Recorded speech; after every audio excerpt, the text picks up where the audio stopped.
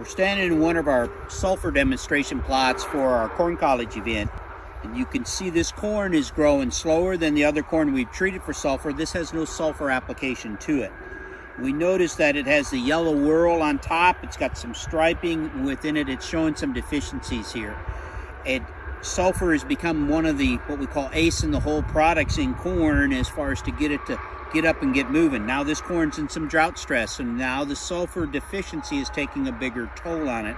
And we got different treatments out here where we did different types of sulfur at different timing to see which one's going to push out the best. We'll take a look at some of our spring sulfur over here. Here we've used some ATS, ammonium thiosulfate, with the corn planter. So the rate's not that high, but it is high enough to get rid of some of the sulfur issues that we're dealing with. We still are dealing with the sulfur whorl, and we're still dealing with some striping, but not as strong as the check itself. We compare that to some ammonium sulfate that was put on in the fall.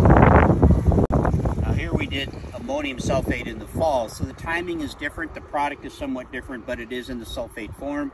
And here we see the least amount of sulfur whorl and striping. It's still here, but it's the least amount, and it's actually handling this dry weather better out here. So as we'll focus on the 4 R's of sulfur, product timing and placement are all going to be part of that picture.